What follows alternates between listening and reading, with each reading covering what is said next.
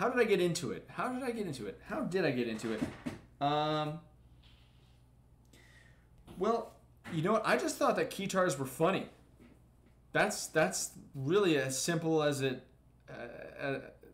It's as simple as it can get. You know, I thought it was funny.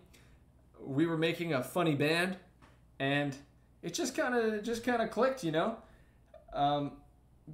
my first keytar. Let's see, what was my first keytar?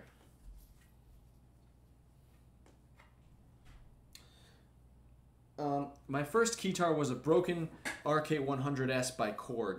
It is a vintage 80s MIDI controller keytar made of solid wood, and the battery compartment on it was like ripped out. So it never actually worked, but I think I still have it somewhere.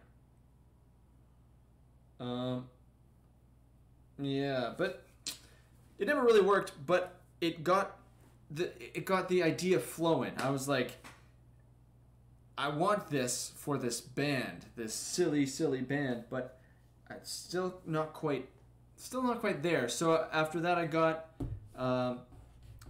the Roland Axe synth, which is actually Fuck Thrust, the one and the same. Fuck Thrust, the keytar, the one that I use live now to this very day.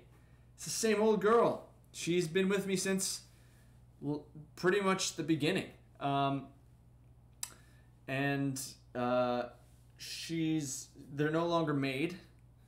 I don't think they are. No, that's untrue. They reissued the Roland Axe synth. It's now called the Axe Edge, and I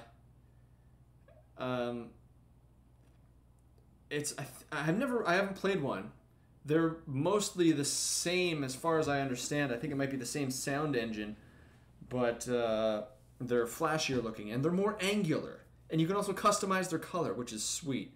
Someday I will likely get one, but Fuck Thrust is still going strong. I mean, like, going strong is maybe not quite the term that I would use, but she's still going. She's still going. Fuck Thrust is still there, just with me every night, and she gives it her all. She is so broken in so many ways, yet she still makes sound. She's literally held together by epoxy on the inside from the many times she has been dropped or thrown across a stage by accident.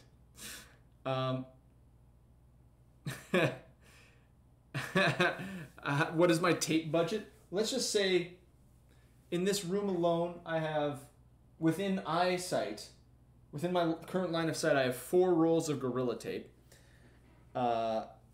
So that'll give you a little hint. Oh, a love song for Fuck Thrust? Absolutely. Yeah. Permission granted. Yeah. Long live Fuck Thrust. Yeah, you know, she's...